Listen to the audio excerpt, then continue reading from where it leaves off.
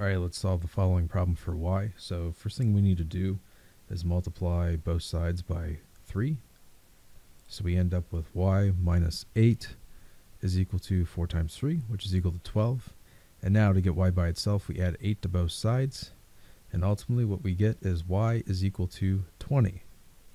So I can check this really quick. I can plug in 20 for y minus 8 over 3. So 20 minus y is equal to 12. 12 divided by 3 equals 4 from the original equation. So y equals 20 is our solution.